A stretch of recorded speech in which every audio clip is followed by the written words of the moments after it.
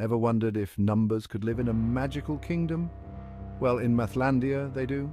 In Mathlandia, the grand tree of real numbers stands tall. One sunny morning, curious Zero teams up with Pi to explore this mathematical marvel. Pi starts off. The trees split into rational and irrational numbers. Zero, eyes wide, asks, "What are rational numbers?" Pi explains, "They're numbers you can write as fractions, like 1/2 and 3/4. Zero meets integers like -3, 0, and 5, learning they're part of the rational gang too. 5 chimes in, we're just a subset. Rational numbers also include terminating and repeating decimals. Next, they visit the irrational branch.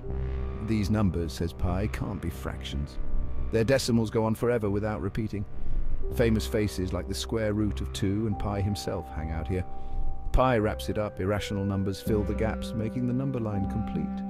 Zero gazes at the tree's canopy, realizing every number, rational or irrational, has its place.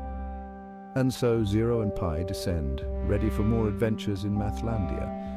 Math is pretty magical, right?